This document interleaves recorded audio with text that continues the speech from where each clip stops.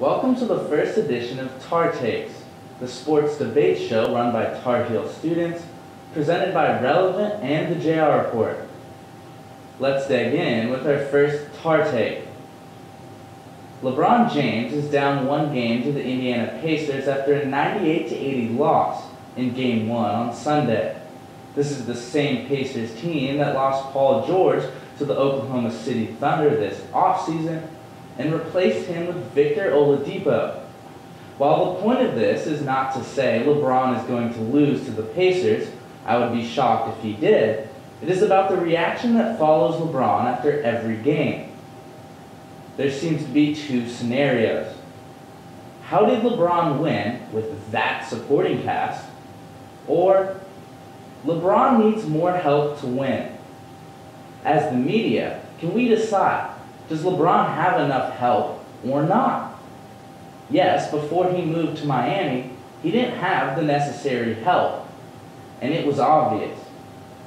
His 2007 NBA Finals team started Sacha Killeya-Jones, Drew Gooden, Larry Hughes, and Zydrunas Ilgauskas. There is no denying that it was not a great lineup, but it seems we have been unable to separate his early part of his career from the post-decision era, which is truly the part of his career which matters most and impacts his legacy the greatest.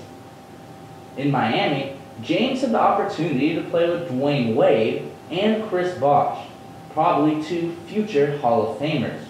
And he had a big three in a time where big threes weren't a thing. Yes, there was the Boston Big Three, but they were past their prime of their careers. In Miami, all three superstars were in the middle of their prime of their careers. It was nothing like we have seen before, and that has since become the model in the NBA with the Rockets, the Warriors, what the Celtics are trying to build with Gordon Hayward, Al Horford, and Kyrie Irving, and what the Timberwolves are trying to build with Wiggins, Towns, and Jimmy Butler. It was also what the Cavs had in the past with Kevin Love, Kyrie Irving, and LeBron James. Since the Big Three has become a trend that was started by LeBron, he has always had two other superstars until this season. But it's not like Cleveland couldn't have had one. They had Isaiah Thomas, Kevin Love, and LeBron James going into this season. It just didn't work out. It's not like every other superstar in NBA history has always had the perfect team around him. But it seems like we expect that with all of LeBron's teams. James has had extraordinary talent around him ever since he departed for Miami. And he's gotten to the finals every single year. But the one year his team doesn't have three superstars, there is no help. Even the last few seasons, which still had Kevin Love and Kyrie Irving, the theme has still been the same.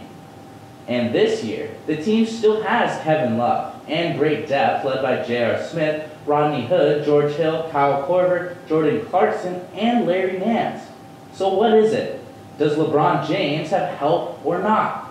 It's not like any other superstar had a championship caliber team around him for his entire career.